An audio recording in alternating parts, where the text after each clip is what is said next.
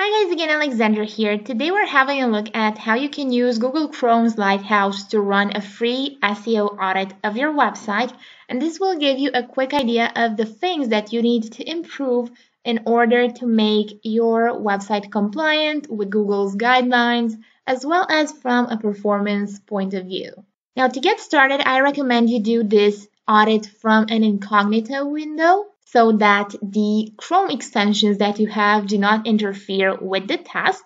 Then you're going to click right, go to Inspect, choose the Lighthouse tab, and here from the right you can choose from the devices you want to run this test on, and these categories. Make sure you have SEO checked, and then you can also opt for best practices and performance to begin with and generate the report. And then you will get the score for performance, best practices, and SEO. And if you scroll down, you will see exactly where your issues are. I am interested especially in the SEO part, so I'm clicking on SEO. Let's just enlarge this a bit so we can see the results better. And as you can see, you are told exactly what you need to change to make your website mobile friendly. In this case, the article does not have alt tag attributes and there's no meta description.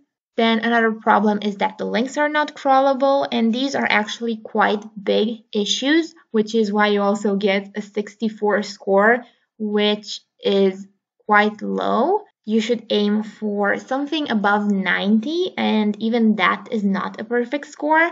You can also go to the bottom here to kind of see which audits you've passed. And from here on, you can reach out to your webmaster, your developers, or even yourself to make some of these changes. For example, this missing tag here will be fixed probably by a developer, but when it comes to meta descriptions and adding keywords in the alt tag and file name, that is just something you can do yourself as you are uploading an article. Now keep in mind this is just a basic audit you can run. From here on, you need to also go and see if you are using the right keywords, if you are placing them correctly, if you don't have any spammy links, and these things are not something Lighthouse will tell you.